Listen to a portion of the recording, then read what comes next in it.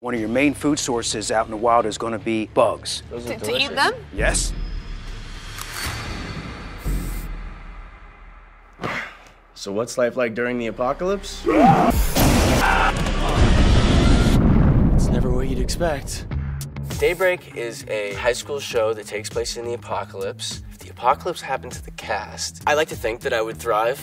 I think my friends might say otherwise. We were actually not a great crew to be in the apocalypse. No, I don't know how to camp or anything. I certainly would get eaten by a ghoulie very quickly. They will rip your head off and chug your blood. My name is Mykel Hawke, and I'm going to teach you what you need to know to survive an apocalypse. All right. First order of business is going to be water. Normally when you find some water, you got to use fire to boil it, make it safe, or chemicals like bleach or iodine to treat it. If you don't have that, then you can use a tool like a life straw. The way these work is very simple. Pop the top, pop the bottom, stick it in, and give it a suck. There's some dirty water for you to have a go. You put this in here? That's it. Tastes as pure as snow. I'm not getting it. You have to suck for Yeah, a long suck, time. Once so- you get some, Yeah, I got some though. There you go. the Okay. second sip comes out really easily. So the next order of business is going to be food. First thing you want to be looking for are naturally growing plants. And dandelion is found all over the world. It's easily identifiable. It's completely edible, full of a lot of nutrients. Can I eat Please do. It's bitter. Yeah, that's it. Would there be vinaigrette available? Good. Sort of good. Vegan. I quite enjoyed this, dandelion. You can make very good salad. Yes. Or chicory. Next thing's even better for you, okay? So one of your main food sources out in the wild is going to be bugs.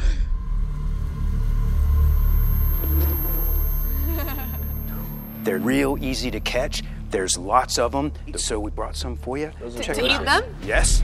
I'm not gonna eat that. I have a weak constitution. But No, you could I eat think that one with the weird eyes looking at you.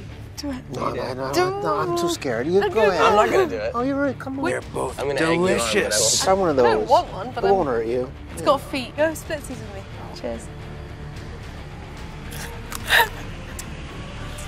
What does it taste like? Pretty good.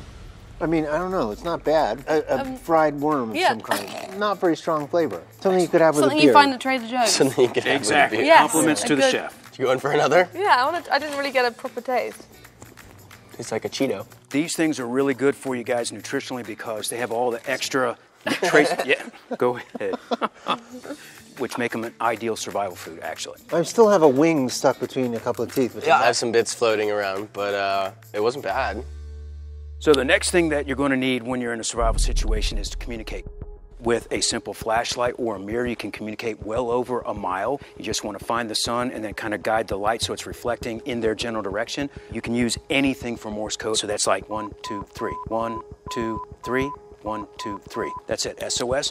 You want to give it a go? Wait a minute. Long. SOS. That's it. See if you can hit the camera, right? There you go. Yeah. S-O-S. Yeah, but I'm not doing it. Do it sideways.